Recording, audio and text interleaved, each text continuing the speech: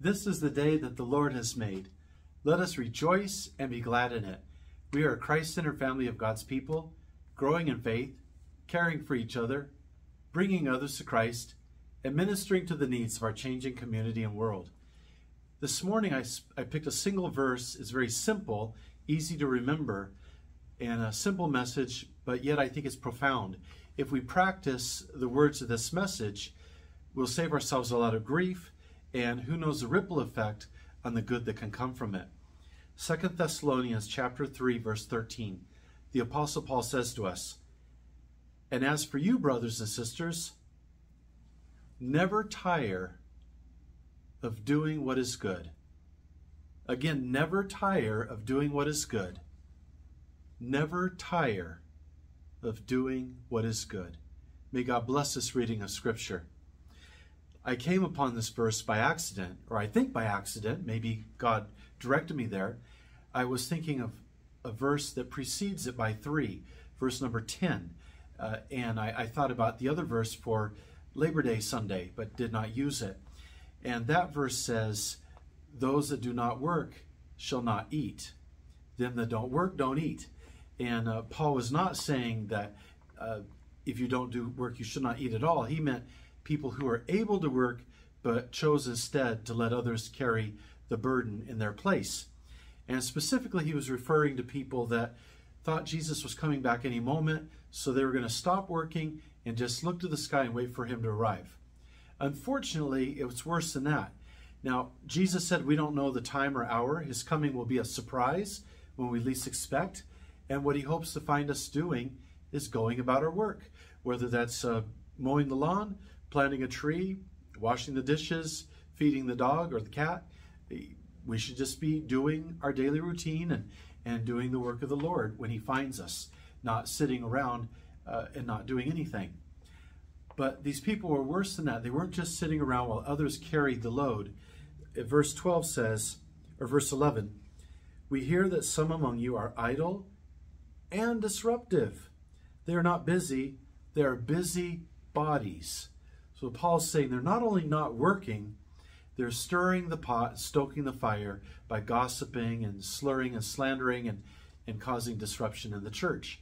He said they shouldn't be doing that. They should be doing their part, their work, to be a good witness. That's the context of this morning's scripture, verse 13, to never tire of doing what is good. Now, it's a wonderful way to begin the day by asking, what good can I do this day, and thinking about it. It's a wonderful way to end the day to think about what good did I do this day, and a good way to measure the success of the day.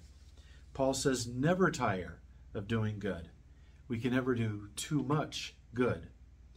Now, inasmuch as it depends on us, we should always try to approach and do the good thing, the thing that's loving and kind and caring in response to whatever the world throws at us. But that doesn't mean that there aren't times where we need to call 911 or take someone to court or defend ourselves or a loved one. Sometimes we have to act forcefully to respond to what someone's doing when it's an emergency. But for the most part, most of the time, we should step back and think of a constructive, good response to whatever the world's throwing at us. In Romans 12:21, Paul says, "Do not be overcome by evil, but overcome evil with good." So whatever the situation, if at all possible, do good. Don't try to out-argue someone. Do the good thing instead. What is the best way to get even? Do good. Leave that up to God.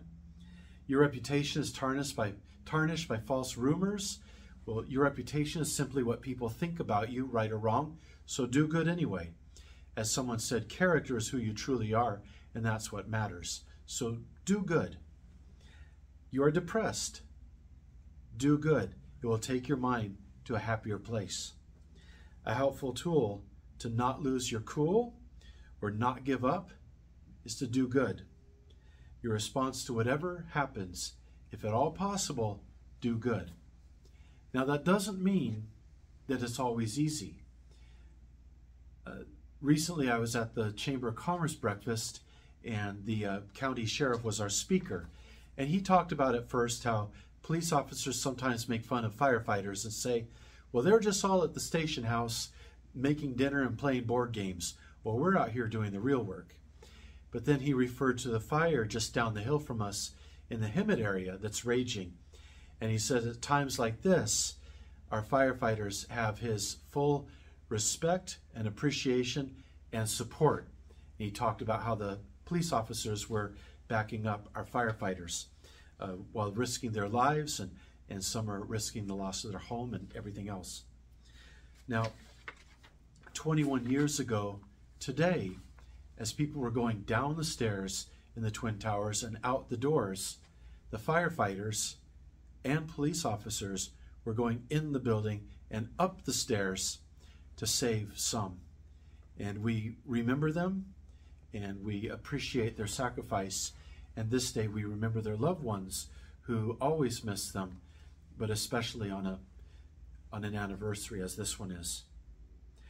Someone once said, kill them with kindness. I was thinking as Christians we could transform that and say, convert them with kindness. Through love and understanding, gentleness and goodness, we might find a better way. We're never to stop doing good. We're never to tire of doing good. As Christians, sometimes we fight losing battles because they are right. To do good when it doesn't seem to matter. But our ultimate victory in Christ is assured, and we are called to be faithful whether or not it is successful. So when you're considering what to do, how to respond, whether to yell and scream, or give up and walk away, or lash out in some fashion, do good. Never stop doing good, and never grow tired of doing good. If nothing else, God knows, and Jesus knows. And what matters more than that? And who knows? But maybe through your love and understanding and goodness, something or someone may change. It happens every day. Sometimes it's a miracle.